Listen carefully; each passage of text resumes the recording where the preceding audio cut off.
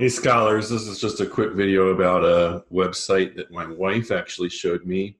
Might help you to think through some vocabulary words or think about connections between different words.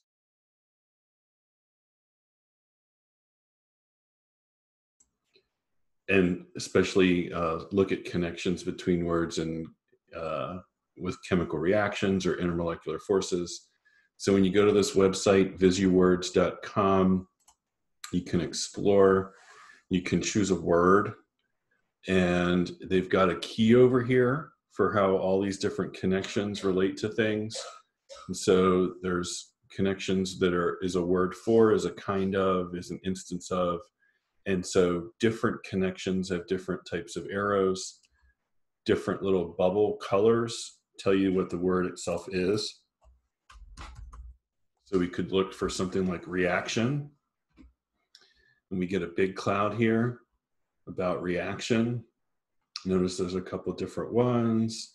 So you could look at different definitions as they apply in different situations.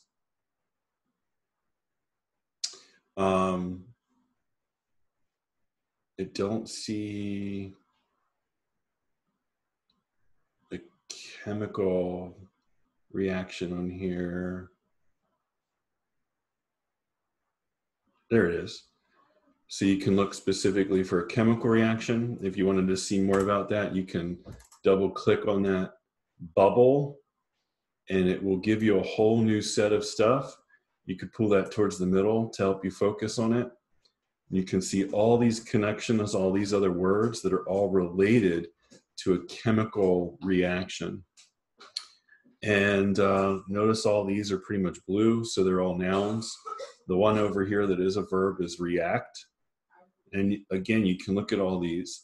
I would caution you to be very careful if you try to double click on any of these that have the blue, green, or red triangle connections, because if you happen to double click on one of those, that will explode into that whole topic, and that would basically kind of like crash the site. So then you'd have to reset it and go back by typing in something like chemical reaction, and then that resets that cloud.